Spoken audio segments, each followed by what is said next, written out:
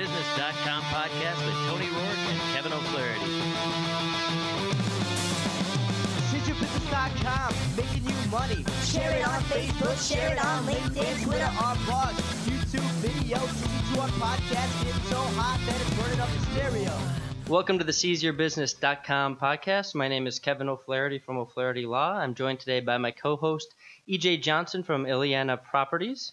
And our guest today is Tony Langford from Polaris CPAs. We'll be discussing IRS representation. So thanks for being here with us today. Good to be here, Kevin. I appreciate you having me. So tell me about what you do and a little bit about your background. Oh, wow. I'm a CPA by trade. So I've got a traditional CPA practice. We focus on primarily small business, but we also work with individuals with tax prep and tax planning. On the small business side, we'll do everything from outsourced bookkeeping with internet technologies in the cloud, technologies that are available today that really facilitates being able to do that and take that back office function off the business owner's plate. We primarily focus on the small business owners, so from startup up to 10 million in revenue, and we can get in and help them with all their accounting, bookkeeping, payroll, all their tax needs from preparation and planning, as well as helping them with various aspects of their business from a consulting standpoint. I've got as we were talking a few minutes ago earlier, very extensive very resume. background Yes. over my many years of business experience, so we can bring that value to the small business owner. So it's not just a numbers and a debits and credit thing, but really helping that business owner hone in on their business and their operation and understand the story behind the numbers, because your numbers will tell you a story that you can and should be using to guide and direct your business and make decisions. Okay. Well, tell us a little bit more about you got a big background. Tell us about that background. Oh, boy. Where do we start? I came out of college. I went to DePaul University in Chicago, passed the CPA exam, did a few years in public accounting, and then switched over to industry. And I made my way around the Hoffman Estates area with the few Fortune 500 companies that were located over there. And then I got bit by the tech bug. When I was with ADP on the dealer services division side, which is our automotive and truck business, started doing things with PC technology and local area networks, and enjoyed that computer side of it, and actually left there, went to a small consulting firm. We were implementing accounting systems, surprise, surprise, but also doing the tech stuff, putting in local area networks and setting up computer networks and databases and things like that. So spent about 14 years doing that, wound up getting back into the accounting side full-time heavily about 9 years ago. Started my own practice, and here we are. Oh, wow. So what have been some of the differences when you first started to right now, like where you're at right now, as far as the IRS and just dealing with taxes in general? The IRS, especially as of late, everybody knows the condition of the country as far as debts and deficits. Oh, yeah.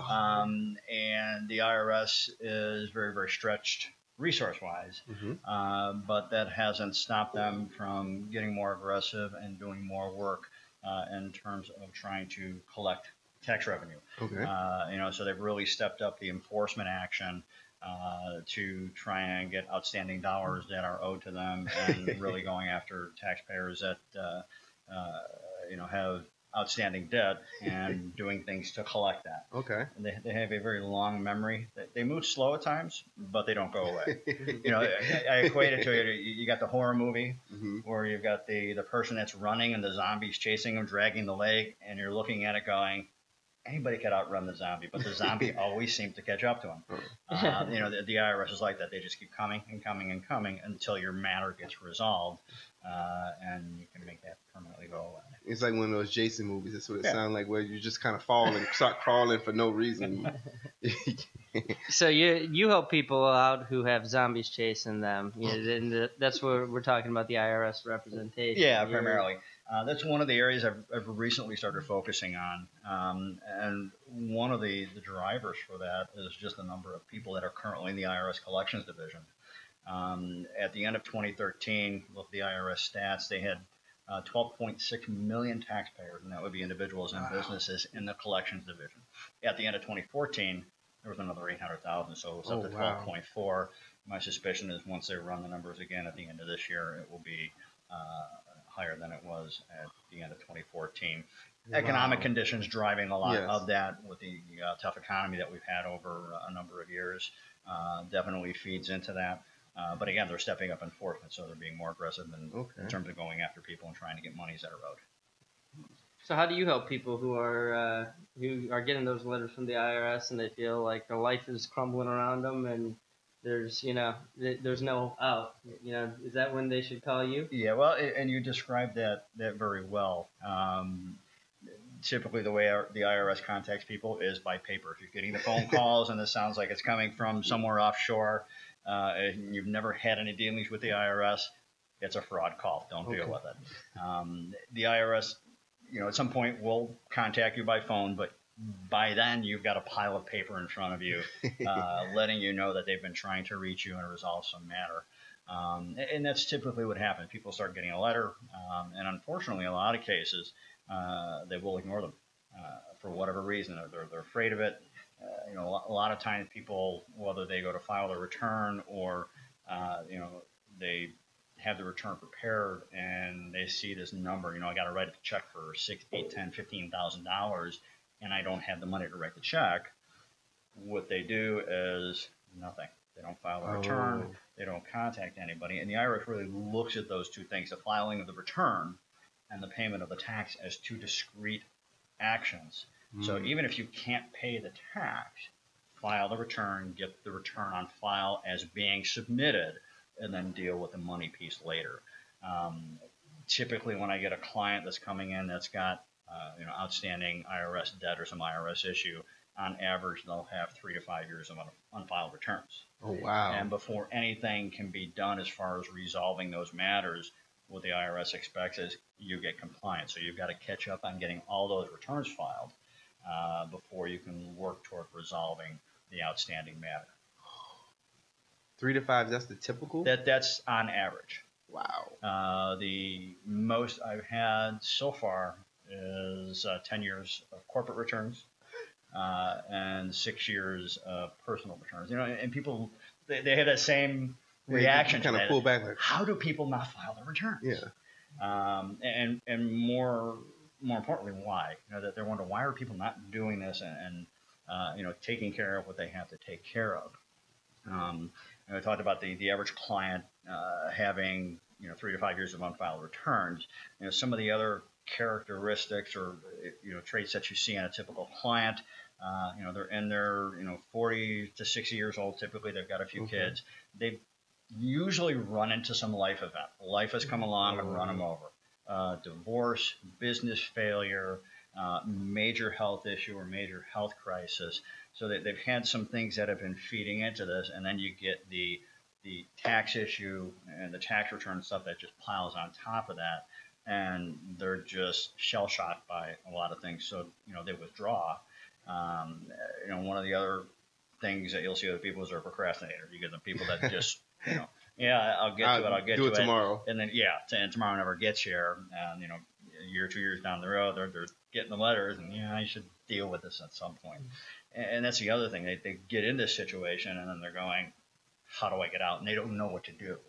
And that's where we come in. One of the odd things about this type of work is locally there's not many practitioners that focus or make this a main aspect of their business. I'm sure if you guys work with an accountant, and you get a letter because you're already a client, they'll help you deal with that kind of stuff because you're already engaged with them. But a lot of practitioners aren't actively seeking and looking for this work, and just looking at the numbers of taxpayers that are out there. Okay. There's a lot of work out there to be had. So it's been a pretty active part of my practice over the past year that I've been really focusing on. Is like I said, with clients in the past, I've helped them out with these types of issues, but really focusing on marketing and going after new clients. I was telling you guys earlier, just in the last week, it's been absolutely crazy. I've been just hours and hours and hours, new opportunities and referrals and leads that are coming in, mostly in this area of my practice. Oh wow. Okay, so when you started your practice, was it like a leap of faith, or did you go in, knowing that this was what you was going to do? Was it one of those things? No, actually, it wasn't like that. You know, I've talked to a lot of people, and again, with the economy the way it's been, I really would characterize myself as falling into that category of the reluctant entrepreneur. You know, I didn't wake up at 8 years old and, you know, I'm going to be an entrepreneur and go out and start businesses and things like that. You know, circumstances wound up when I came out of, I was talking about my tech background earlier. I was working for a Fortune 100 multinational firm in their IT department, and over a period of time, wound up working my way out of a job through corporate restructurings and things like that. Yeah. Didn't want to do a relocation, so I found myself out in the job market again. You know, wound up on a contract, and this is where the gig economy started coming into to play. I wound up on a contract with a financial institution for about 18 months, and contract ended. Okay, now what? And that's where I had the opportunity to make the turn back into the accounting and the finance side with a small startup company. Oh, wow. So you've kind of given us your profile of what your typical client looks like in this IRS resolution niche of your practice. What options do those people typically have? You know, if I've got a looming IRS debt that they've been trying to collect from me, what, you know, other than just paying up today. That's one option. What are the other options? They'll be more than happy to take a check. What are the things that you can help them do to resolve that? Well, it's funny. The IRS has a sense of humor about these things. For the people that haven't filed, the IRS has what's called an SFR.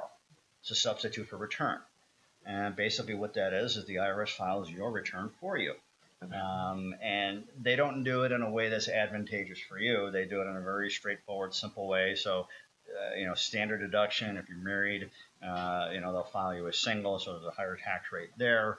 So basically, it's an ugly preparation of your return to come up with a tax liability number. And a lot of cases, what happens when we go in and deal with the compliance issue and get the tax returns filed, we will file an actual real return, which, because of its nature and the way the IRS did it, will result in a lower tax liability just by preparing the return the right way, because we're taking all the deductions, we're making sure the income's classified the right way. So that's step number one. So once we get them in compliance and we find out what the actual dollar amount that's owed is, the question is, what do you do next? And the IRS looks at a tax debtor, and like any other debtor would, if someone owes you money and they have the ability to pay, well, we're going to go after them for what we can get. And with the late night TV ads and advertising, the offer and compromise deals and the pennies on the dollar, everybody wants that deal. They see the commercials late at night. I can settle my tax debt for 5 cents or 10 cents on the dollar. Those deals do happen.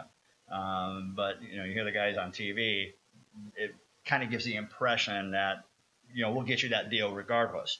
That's a pretty narrow box that you have to fit in order to qualify for that. It can be done. And if we look at the numbers from last year, I think there were 68,000 offers in compromise proposed by taxpayers to the IRS. They only accepted 27,000 of those, roughly. So about 40%. So 6 in 10 chance you're not going to get one of those deals, even though you can. I met with a gentleman this morning. We were talking about his situation and his case. He appears like he would be a pretty good candidate for that. Multiple properties that he owns that are all underwater, bankruptcy, job loss, so a lot of things that have kind of piled up where, he's got this crater that he's got to dig out of, and the IRS is going to look at that and go, you know what, it's going to be quite some time if you'll ever be able to dig out of that. We most likely won't get everything that we expect that you owe, so we'll settle that for some lesser amount. So short of that offer and compromise, what we can do is get you into an installment plan with the IRS. And this is one of those things. You got the tax return prepared. You're going to owe them $6,000, $8,000, $10,000, and you just don't have the money to pay that. It's pretty much an automatic thing where you can contact the IRS. We need to get a payment plan set up because we don't have the funds to pay this right now. What can we do? And they'll put you into an installment plan, typically over 72 months, and it's pretty much automatic. So people that contact us with if they've got just the debt that they owe, $10,000 or less, and they're pretty well caught up on the returns, we'll just kind of give them some help and guidance to how to do this, as opposed to piling more fees on it for us to come in and do something that they can simply and easily do themselves. Here's what you got to do. Here's the steps, and we'll help them along that way. If you've got a larger amount, it will typically be made up of your tax liability, penalties, interest, and other things like that. So there's other things that can be done as far as getting penalties abated or removed, and then dealing again with the tax liability. Do you really owe the amount that they say you owe? So you can work those things within the programs that the IRS has to manage and take care of that. So you'll help people contest their tax liability too? Is that an option that you'll pursue? So if someone comes to you and says the IRS says I owe this amount, but I think they're misapplying sales tax or something like that. And that's the thing. We can go back, look at the tax returns, make sure the tax returns are correct, and come down to what the real tax liability should be. And a lot of cases, it's different than what's actually being assessed at that point. And then all of the penalties and interest on that are based on what they've assessed. So if your tax goes down, your interest amount's going to go down because of the tax liability being different than what's actually reported. So what's the process for that? Is that basically filing maybe an amended return, and or do you have to go through some sort of appeal process? Well, you start out, if you haven't filed a return, you get the return filed. If they've filed a return, and the IRS comes along and denies deductions or changes things somehow, file an amended return to get an actual return on file with the correct numbers, and then begin to deal with the collections division on what that amount is going to be, what's going to be removed. They can come down with a decision. If you're not happy with the decision and still don't feel it's right, they do have an appeals process where you can go through and escalate that to different layers within the IRS to deal with that initial decision that you still don't agree with.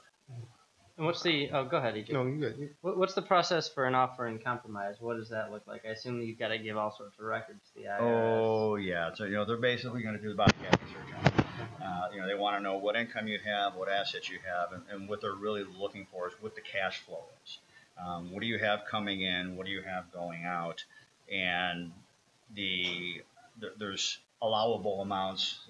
So when you go through and do the calculations, you're allowed to have so much for housing and transportation and medical and food and things like that. Mm-hmm. And they're all spelled out in tables. So depending on where you live, how many people you have in the family, if you're married with multiple kids, it's all gated based on those factors. So, they look at, if you've got, $5,000 a month coming in and $4,000 of allowable expenses, which should cover all of your living, they will see that, okay, you've got $1,000 of excess cash flow, and then they'll come up with an amount out of that excess cash flow that you need to pay them to settle your debt.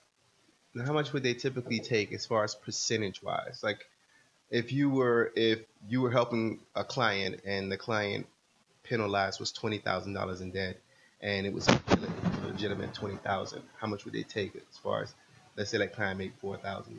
Like, what's the percentage? Like 50%, 60%, 70%? As far as that excess that they would that take, excess amount. it's typically 20 to 25%. Okay. Depending on the circumstance, they may adjust that, but they're really looking for that extra cash flow amount that they can then use to settle the debt. Oh, wow. When you do a payment plan with the IRS, and sorry to be all over the place, No, I had okay. a lot of questions that popped up as you were talking about these three different options. When you do a payment plan, what's the percentage interest you end up paying on that typically? There's a statutory rate. All the IRS interest rates are published. So the rate on the payment plans are less than the rate they're charging you if you're out of compliance and haven't filed, haven't paid. So you're better off getting into the payment plan with them, and they'll apply the statutory rate. I can't remember what it is. Do you remember whether it's like a crazy high rate, like a credit card? It's not credit card rates. Okay. Okay. Anything else you want to add or share on the topic? Yeah, looking at this from the business side, businesses can fall into this category as well. One of the other areas are the trust fund taxes. This would be payroll taxes or sales taxes. Mm-hmm. one of the things that you probably talk to your clients about this in terms of setting up your business. You want to either incorporate or set up an LLC to provide yourself the legal liability protection that you get with having that entity and that organization set up in front of you. One of the things that a lot of people aren't aware of that the trust fund taxes are not protected by that shield. And this doesn't even just apply to the owner. So a shareholder, a corporation, or a member of an LLC can be held personally liable if there's unpaid payroll tax or if there's unpaid sales tax. So if you look at your paycheck and your employer withholds the money that needs to be paid for the taxes on that side, the employer of the business is considered to be holding those funds in trust for the government because those are tax dollars that are owed to them. And what happens in a lot of cases, the employer's looking at the amount of tax that they have to pay in from the withholding, and they've got other business expenses and things like that, and they make the wrong decision. Instead of sending the tax dollars in, they buy supplies, equipment, things like that they need for the business. And from the IRS and the state's perspective, those trust fund dollars are a special kind of ugly. They go after those very, very hard because those are dollars that really, from the time they're withdrawn from the employee paycheck, or in the case of sales tax, when the customer comes in and they buy something from you, collect the sales tax, the government considers those their dollars that you're holding on their behalf. So again, if the business doesn't remit those dollars for sales tax or for payroll tax, the owners of the LLC or the corporation can be held liable for those personally. So even a silent partner who's not managing the business has no responsibility. What they look for at that point is who the responsible person is. Okay. And responsible person can be defined in a number of ways, but what they're really looking for is one is, are they actively involved in the business? Are they making decisions about how the money is spent in the business? So, they've got, they're a signer on the bank account. They're deciding, do I pay the rent or do I pay the tax? But you can, and I've got a case in front of me like this right now, a silent investor wasn't actively involved in the business, but was a member of the entity, and the business went belly up. So now the state's looking for their sales tax money, and they do what they do. They went and looked at the records. Who were the owners? Who can we get in contact with? Okay, we found owner B, who was a passive investor in the business. You owe us X amount of dollars for the sales tax that wasn't paid. And they're standing there going, I wasn't involved in the business day to day, I just invested. Yeah. Thank you very much. Even to the point where if it's a bookkeeper or an accountant in the business that isn't an owner, but they're responsible for directing how the funds are spent and managed in the business. There's even been cases where an outside accountant who had bookkeeping responsibility for the business was held as being defined as the responsible person. So the lines aren't always very clear. They want their money. They're going to figure out how to go after it. So, what I need to do in the case that I just described, I have to put together the case that demonstrate that the person that they're going after for these dollars isn't the responsible person, and here are the reasons and the factors why. Okay. Still a steep hill to climb, but a case can be made for that. All right, Tony, anything else you want to talk about on this subject? Oh. I feel like I've gotten a lot of information out of you. Yeah, I know, me too. So, I think we covered it pretty well. If someone needs your help, how can they reach you? They can give me a call. The main number for the office is 847-915-6007. They can get us on the internet at polariscpa.com. And they can always contact you and get to me through you as well. All right. Well, thanks so much for your time today. Great job. Appreciate you having me today. Good job. All right. Thank you.